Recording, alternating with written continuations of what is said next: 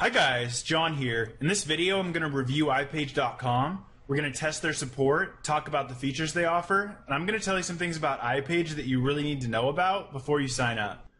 The first thing I want to do is talk about iPage's features. You get unlimited disk space, unlimited bandwidth, and you can host as many websites as you want.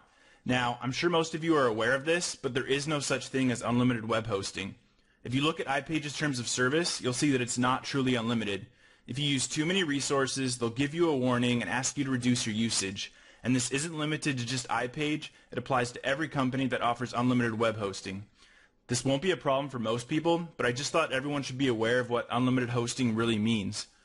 iPage also offers you a free domain name for the first year, but I actually recommend that you buy your domain through Namecheap or GoDaddy. It's cheaper in the long run and you'll have a lot more control over your domain name.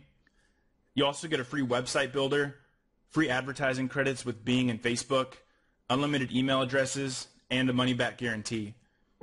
There's one more thing you should be aware of, and iPage doesn't make it very obvious, but the promotional price that you see on iPage's website only applies to your first term.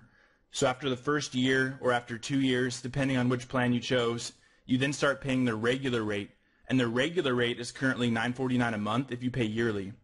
iPage has special promotions all the time. I've seen their prices as low as $1 a month if you prepay for 2 years. So I definitely recommend buying 2 years up front if you can afford it. That way you get locked into that really low price. I wanted to give you guys a quick look at iPage's control panel because they don't use cPanel, which is what most people are familiar with. So if you're like me and you're accustomed to using cPanel, it's going to take some getting used to. And their control panel is really easy to use. It's just different, so I thought it was worth mentioning. Now we're going to test iPage's support. The first thing I'm going to do is see how long it takes iPage to respond to support tickets. And I've already sent iPage 2 support tickets. The first ticket I sent on July 17th, and I asked, how can I see what version of PHP my website is using? I submitted this ticket at 10:46 p.m., and they responded at 11:04 p.m. So for this ticket, it took them 18 minutes to respond. The second ticket I sent on July 18th, and I asked, how do I create a new email account? I submitted this ticket at 2:23 a.m. and they responded at 2:29 a.m. So for this support ticket, it took them 6 minutes to respond. iPage also has 24/7 American phone support, and to me, that's a big deal. I don't know about you, but I hate it when companies outsource their phone support to India or some other country. And I've called iPage before, and it literally took less than a minute before I was on the phone with a real person. I actually wanted to let you guys listen in while I called their phone support, but for legal reasons I wasn't able to do that. However, if you are thinking about signing up for iPage, or any web host for that matter, I'd encourage you to call their technical support yourself just to test them out.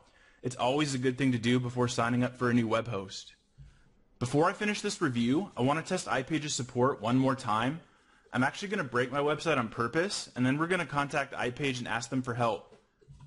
So this is what my website looks like right now. It's basically just the default WordPress installation.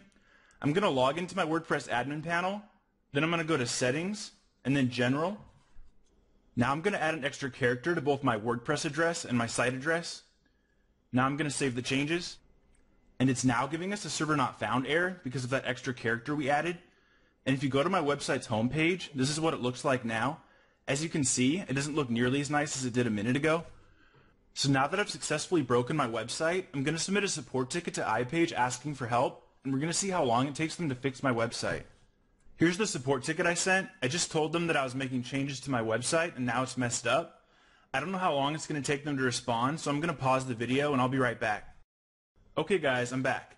So I submitted the support ticket at 6:36 p.m. and as of 9:20 p.m. they still hadn't responded. I got tired of waiting, so I'm going to contact them on live chat instead. So it took less than 30 seconds before my live chat was answered, and I'm telling them the same thing.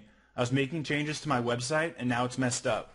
I don't know how long this is going to take, so I'm going to pause the video again, and I'll be right back. Okay guys, I'm back. So the entire chat took about 23 minutes. Most of the time I was just waiting because they had to put me on hold a few times. They told me that my website is fixed now, so I'm about to check it out. Just let me refresh the page, and it's fixed. And here's the full transcript of the chat for those of you that are interested. If you look at the duration, the entire chat was 22 minutes and 57 seconds. And if you're having a hard time reading it, I also posted a copy of the transcript on my website. Alright guys, thanks for watching. I hope you enjoyed my review. Please comment below and let me know what you think. And before you sign up for iPage, make sure you check out the links in the About section below my video.